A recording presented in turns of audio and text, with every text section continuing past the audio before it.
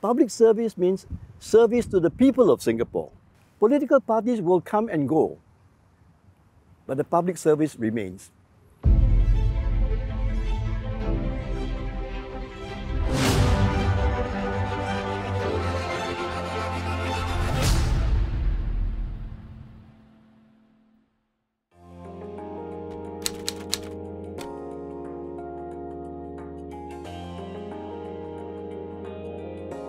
When I wake up in the morning, I do my meditation. I sit down for 25 minutes of meditation. When it's cool, I sit in my garden to meditate. When it's warm and humid, I sit for meditation in my bedroom. Then I come down for breakfast. After breakfast, I read the newspapers, or I check my emails, and then I go for a walk. Sometimes I come to the East Coast Park. It's near the sea, there's a very nice breeze. Then I go back and do a little bit of gardening, trim my plants, take care of my bonsai plants. And then I feel rather sweaty, so I go for a swim. And after that, I settle down for lunch. And after that, I go to the office. I usually finish work in the office at around 6 p.m. I come home, then I take a shower, and then I sit down to meditate again for 25 minutes before I have my dinner. Then after dinner, I would read some books, read some important articles, especially about finance, because that is my work. And then I go to sleep at around 11 o'clock. So that's my daily routine.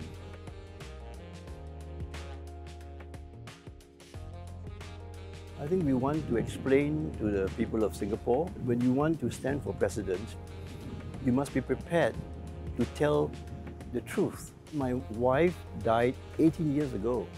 For 14 years after her death, I was single. And then lo and behold, Sybil appeared, and I fell in love with her. We are 30 years apart. I'm 75, she's 45. Having a young person like Sybil will help me to understand young people better, their hopes, their aspirations, their challenges in life. When you say, will it affect my chances? I hope it will enhance my chances, provided people are prepared to listen to our story and not make judgments, without having the necessary information. There's always some negative comments from people who do not know, but we have had some very positive comments as well, from people of different ages. They would send me messages, and feel very happy for me that I've fallen in love again. And Sybil's friends as well. I think people understand. That's why we decided to tell our story.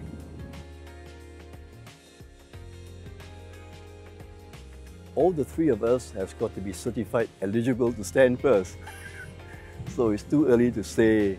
Of course, Tharman will automatically qualify because he was finance minister and senior minister. I think Mr. George Goh, it is very good of him to come forward.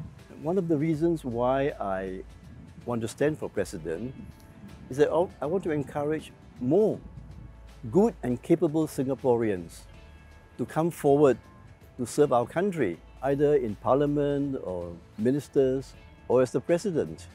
The more good people we have coming forward, the better it is for the future of Singapore.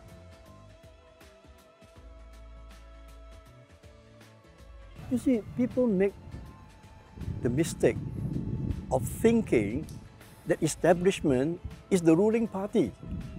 Because since we became independent in 1965, we have had only one ruling party, and that is the People's Action Party. So no wonder, people say Kok Song is in the public service, because they confuse establishment, public service, with the ruling party. Public service means service to the people of Singapore. Political parties will come and go, but the public service remains. The public service is the continuity for good administration in Singapore. So I served 45 years in public service. I'm very proud of it. Singapore will be better off if we have a balance in our governance. By which I mean that it is better for the long-term governance of Singapore to have a presidency which is separate from the government, so that he can rise above politics and is then better able to unite the whole country, regardless of their political affiliation. When I look at the other two candidates, Mr. Tharman and Mr. George Goh, it's a good thing that Singaporeans come forward to be chosen by the people. But I think most importantly,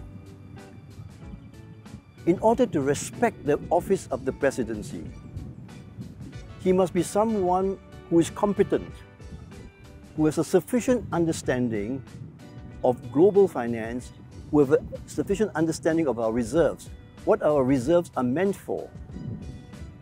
Our reserves are savings for a rainy day. Our reserves is our financial defense in times of war, in times of economic depression, where we have to save jobs. And then secondly, I think we want a president who is trustworthy in public service, in the presidential office.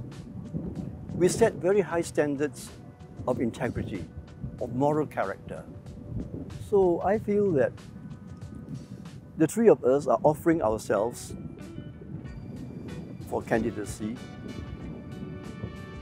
The Presidential Elections Commission has got to make the decision whether each of us can be certified eligible based on competence and based on trustworthiness of character.